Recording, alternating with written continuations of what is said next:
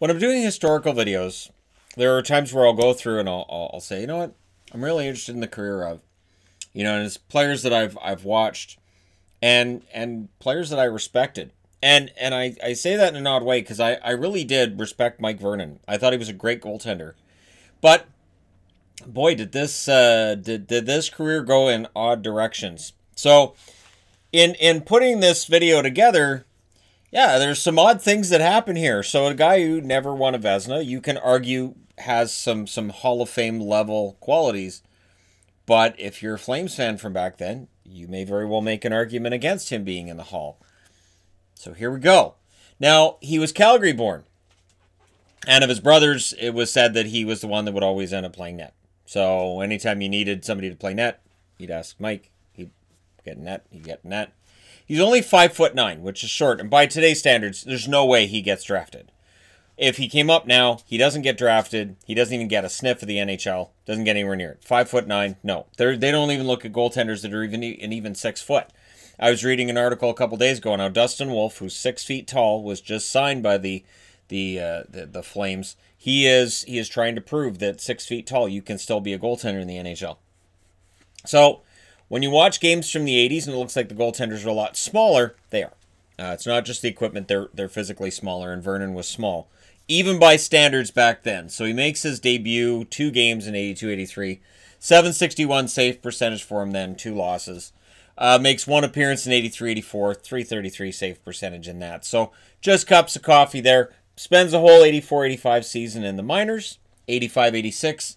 He gets called up 18 games, 9-3-3 record with an 875 save percentage. So the overall numbers are good because in the playoffs, he wins 12 games. 12-9 with an 897 save percentage. So he comes in as a rookie, goes all the way to the Stanley Cup Finals where he meets a rookie, Patrick Roy. So it's Roy versus Vernon, 2 young guys. And Glenn Hall would say that he felt Mike Vernon was one of the best goalies of this decade, of this era that was going on. That Vernon was just overshadowed by guys like Fuhr and Roy. So 86-87 rolls around. He's the starter. Coming out of that run to the Stanley Cup Finals, he's the starter. 54 games, 30 wins, 21 losses, and a tie. 883 save percentage. In the playoffs, they lose in the first round. He goes 2-3 with an 882 save percentage. All right, 87-88. 64 games played, 39 wins, which would be a career high, 16 losses and 7 ties. 877 save percentage. People will look at that save percentage and say, well, that's really low, which it is, but again, by today's standards, right? It was number 4 in Vezina voting that year. He was number 4 overall in Vezina voting that year. So, yeah, the save percentage, not great, but he had a lot of wins in there. He was a very good goaltender. In the playoffs, 4-4 with an 838 save percentage. And, of course, the Oilers won the Cup that year. So, 88-89 rolls around, and this, for me, is his best year, at least as a Flame. They win the Stanley Cup, 52 games played, 37-6-5 record. He led the NHL in wins with 37. The 897 save percentage was 4th overall in the NHL. He's number 2 in Vezina voting. He was also a number 2 All-Star that year. And he goes 16-5 in the playoffs with a 905 save percentage. And his saves were highlight reel. Like, you're talking like the Svechnikov of goalies at that point. Almost every save was highlight reel. His glove hand was absolutely fantastic. That's what I remember, was just his catching ability being amazing and how he robbed the Canucks in the first round and then cruised from there. 16-5. 3 of those 5 losses were against Vancouver. So Vancouver gave them a push in that first round, and then they cruised after that. 89-90. The honeymoon phase with him in Calgary would not last.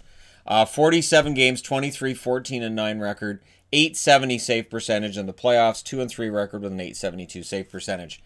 And the Boo Birds come out in Calgary. And it reveals how it feels like in Canadian markets when you're a goaltender, you're as good as your last game is truer than it is anywhere else. 90-91, 54 games, 31-19-3 record, 878 save percentage in the playoffs, 3-4 with an 897 save percentage. So again, they're out in the first round, and Mike Vernon starts taking some flack for that. To the point where his parents, everybody knows who his parents are, they're in the crowd, and they get hassled. They get hassled by fans. to the point where Mike Vernon's telling him to leave his parents alone. You have a problem with me, talk to me, leave my parents out of it. His parents cancel their season tickets. They stop going to Flames games. Remember, this is a family from Calgary. It's not a good look. 92-93, I know, Calgary, Vancouver sets the city on fire. I know, glass houses and all that. 91-92, 63 games, 24-30-9 record, 883 save percentage. They don't make the playoffs. 92-93, 64 games played, 29-26-9 record, 887 save percentage. In the playoffs, he goes 1-1 with an 815 save percentage. And Trevor Kidd's knocking on the door. Trevor Kidd's the future. This is going to be the guy. This is going to turn stuff around in Calgary. And definitely, again, the Boo Birds in Calgary are out. And his relationship with the fans, acrimonious. The last year he plays in Calgary, 48 games, 26-17-5 record, 892 save percentage, 3-4 record in the playoffs, 895 save percentage. So again, they're out in the first round. And now it's got to be Vernon's fault, right? We're going to go to this Trevor Kidd guy. Can't fail with Trevor Kidd. So he's traded June 29th, 1994 for Steve Chason. That's it. Just Steve Chason gets you Mike Vernon. And he wasn't really happy about it. Just Vernon wasn't a happy guy at this stage in his career. So he goes to Detroit, where, of course, the storyline of Detroit is no cup since 1955. 94-95, plays 30 games, 19-6-4 record with an 893 save percentage. 12-6 in the playoffs. So in the playoffs, he takes over. 889 save percentage in the playoffs. They go all the way to the Stanley Cup Finals with Vernon in net. 95-96, he plays 32 games for the Wings. 21-7-2 record. 903 save percentage. He shares the Jennings Award, which is, of course, lowest goals against average in the NHL. In the playoffs, he's 2-2 with an 864 save percentage. 96-97, Scotty Bowman shows why he's one of the greatest coaches in the game. So, 96-97, Osgood's the starter. Osgood is shaky towards the end of the year, and Scotty Bowman says, I'm going with Mike Vernon in the playoffs. I'm going with the veteran. I'm going with the guy that I believe in. So Vernon's regular season numbers are pedestrian. 33 games, 13-11-8 with an 899 save percentage. But he'd win a Conn Smythe Trophy. He goes 16-4 in the playoffs, 927 save percentage. So Scotty Bowman plays it right. And this is one of the reasons why when people talk about Scotty Bowman and they say, well, yeah, he got all those cup rings, but look at the teams he coached. The decision to go with Mike Vernon, a guy who hadn't won since 95, 96, it didn't work out. A guy who had only won that year, was the only year he'd got out of the first round since 89. There's risk in that. There's risk in going with Mike Vernon. And it pays off because Scotty Bowman's brilliant. Now, there's a problem in Detroit after the 97 Cup win. They got 3 goalies, and waivers means somebody's going to have to go. So they decide to go with Osgood and Kevin Hodson as the backup. They decide it's in their best interest to trade Mike Vernon and go with Osgood and Hodson as the tandem for 97-98. August 18th of 1997, traded with a 5th-round pick in 1999 to San Jose. Mike Vernon goes in return for a 2nd-round pick in 1998 and a 2nd-round pick in 1999, which became Sheldon Keefe. So the other names aren't noteworthy, and Sheldon Keefe. So San Jose wins this trade going away. He goes to San Jose, and immediately there's respectability in San Jose's game, and they go to the playoffs. 62 games played, 30-22-8 record, 896 save percentage. He was 8th in Vezina voting that year. So good season for him in the playoffs, 2-4 record with an 899 save percentage. 98-99, 49 games played, 16-22-10 record, 911 save percentage. 2-3 record in the playoffs, 924 save percentage. Now, Mike Vernon wasn't happy to get traded again. 99-2000, he ends up getting traded. He's 15 games into his season, 6-5-1 record, 911 save percentage. He'd been hurt. He felt like, all right, I'm going to come back. I'm going to have a big second half. Meanwhile, Trevor Kidd's in Florida, and he's getting hurt. So Mike Vernon is approached with, you've been traded to Florida. And he's like, but why? Well, the reality is there's this kid coming up in San Jose named Nabokov, and San Jose wants to give him a shot at getting some net. And, of course, San Jose has a lot of prospects coming up for the goaltending position. Steve Shields had made Mike Vernon somewhat expendable as well. So Vernon doesn't pout about it. He gets 34 games in as a Florida Panther, 18-13-2 record, 919 save percentage, 917 overall for the season, which is 5th in the NHL. And in the playoffs, he goes 0-4 with a 912 save percentage. So Florida does what they do. They lose in the first round of the playoffs, and then we're up to the expansion draft. So in the expansion draft, he's drafted by Doug Risebrough's Minnesota Wild. So Doug Risebrough's the guy who traded him to Detroit. Doug Risebrough decides, I'm looking at a lot of goalies here. Mike Vernon is in his late 30s. I don't know that he's a guy I'm going to look at towards the future, so I'm going to go with these other younger goalies. I'm going to swap Vernon. Where does he send Vernon? Back to Calgary. So he's claimed by the Wild, and he's traded to Calgary for a 2001 8th-round pick and the rights to Dan Cavanaugh. So the press tells Mike Vernon, hey, you're going back to Calgary. And he says, oh my God, I'm going where? You have got to be kidding me. And then he went golfing. Didn't talk to Craig Button for a while. Craig Button, GM of the Flames at the time, really wanted to get him into the fold and felt he could help mentor the younger Flames. And felt that Vernon was a changed man in the time since he'd left Calgary.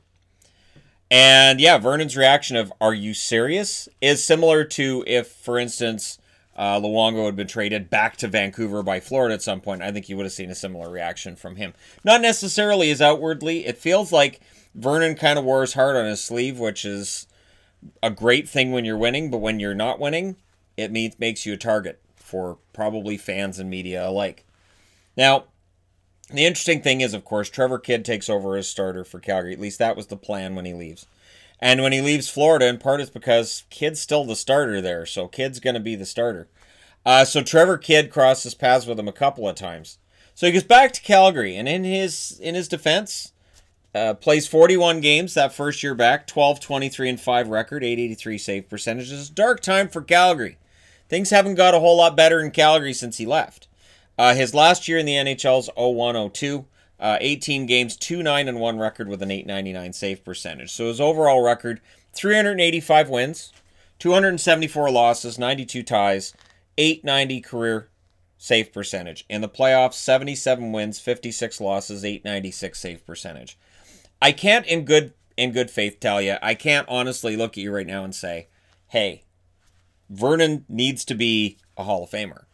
But it's a fascinating tale. It's a fascinating tale that he gets booed out of the arena a lot, and his parents are hassled, and then he ends up going back. And I'm sure his reaction, I'm sure that golf game was something. I am sure that anybody that was golfing with him that day probably got quite the tales. And he was a good goaltender. It's an interesting career because he was a very good goaltender. I liked Vernon, and I liked Vernon as a Canucks fan. So as a Canucks fan, I should be laughing at all this. And it was just crazy to see how things went in Calgary when things started to go downhill with Vernon. For a comparable, Kirk McLean had his struggles after the Canucks went to the finals in '94. I don't remember seeing any kind of acrimonious relationship between McLean and fans or even media locally. Because even though his game did fall off, we still revered and still revere Kirk McLean to this day. So, Mike Vernon, 781 games played. Nice long career for him. And he won a Conn Smythe after being a backup for the whole season. So that was a surprise. And then him being traded to San Jose was as well. Although Detroit really didn't feel like at the time they had a choice. Let me know your thoughts in the comment section below as always. Don't forget to hit like and subscribe if you're browsing your way through. You just happened upon this video. It's a fascinating career. So even if the numbers on this don't do very well, Mike Vernon is a really fascinating career to look at. But let me know your thoughts, and I will talk to you again soon.